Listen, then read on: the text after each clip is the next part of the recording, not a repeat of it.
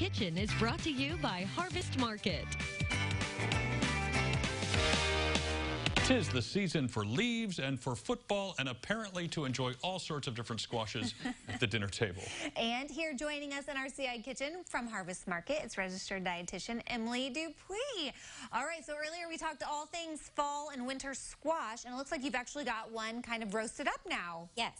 So my favorite way to cook squash, whatever squash it is to roast it, because roasting really brings out the natural sweetness of the squash.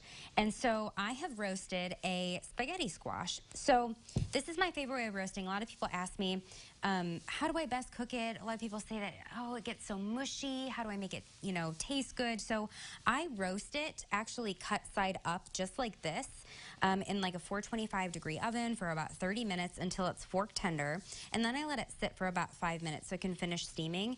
And then I just take a fork and I scoop one side to the middle so I can like fluffing the strands like this. And this will help to make it not mushy. That must be tender if you're doing it with a plastic fork. Yeah, it's super tender. And then it comes out just like this. Just like spaghetti. Just like spaghetti. And do people like put sauce on it or Alfredo or whatever and just eat it like that? Absolutely, yeah. You can put Parmesan cheese on it. You can. I served it. I had a meal kit last week. I served it with eggplant or chicken parm. And it's delicious. It's so, so yummy. Now, you mentioned cutting it in half and baking it. Can you just throw the whole thing in there and let it go? So that's probably going to burn the outside. So you can definitely boil it or microwave it whole. But that's what's going to give you really mushy strands. So this is my favorite way of cooking it so that you have kind of like nice al dente. It's just so hard to cut.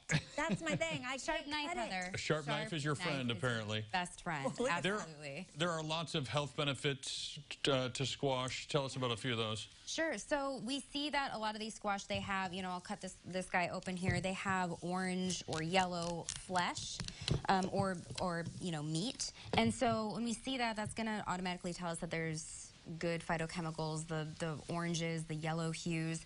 Those are going to be good for eye health, good for reproductive health. Vitamin A, so helps, to see, helps with night blindness, things like that. So another great thing, too, is that if you are cooking with anything that has vitamin A, it's a fat-soluble vitamin, which means it needs good, healthy fat in order to be absorbed and utilized in the body. So roasting this with some olive oil is a great, great option. You know what else has vibrant colors?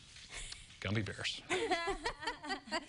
Hey, talk to us really quickly about your meal kits that you're putting together, because I think those have to be in by Thursday. Yes, by Thursday. So this week's meal kit is grown-up grilled cheese with a homemade fresh tomato soup. We've got 2 different grilled cheese options. You can order your meal kit on our website. Pickups are Tuesday, Wednesday, and Thursday.